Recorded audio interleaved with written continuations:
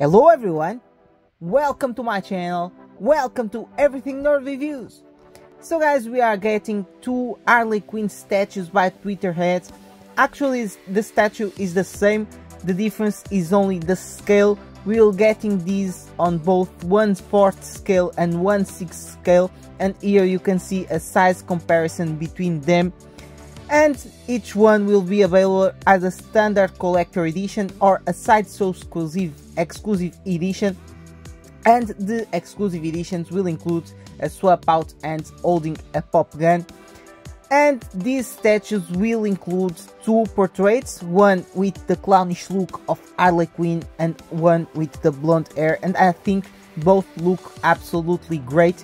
But in my opinion, what steals the show on this statue is the base. Just look at this base, it's so well done. It looks very real in my opinion, here with the Joker and the Batman plushes, the money. I absolutely love this base on this figure, and you can display this figure with the Joker maquette, as you can see here.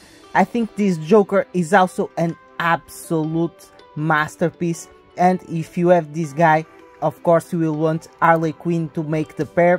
And what takes to the price, the 1/6 scale figure will be $450 for the collector edition and $465 for the exclusive edition, only a $15 difference, and you get an additional swap out and holding a pop gun, so I think it's worth it.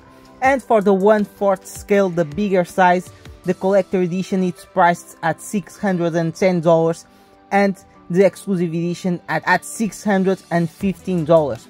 So guys, that's it for this Harley Quinn statue. In my opinion, she looks absolutely awesome. Tell me in the comments what you think of this one. Of course, don't forget to subscribe to the channel and hit the like button. Thank you very much for watching, and see you on the next video.